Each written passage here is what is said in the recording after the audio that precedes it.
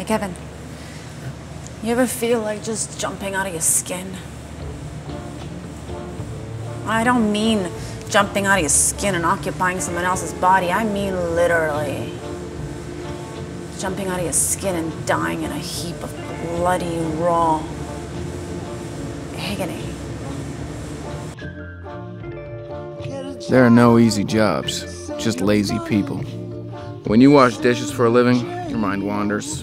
Not to fantasy worlds and distant universes, and definitely not towards enlightenment. It wanders to familiar places, all the places in this world you'd rather be. You think of all the other jobs you could be doing, and all of those would be an easier and less filthy way of making $11 an hour.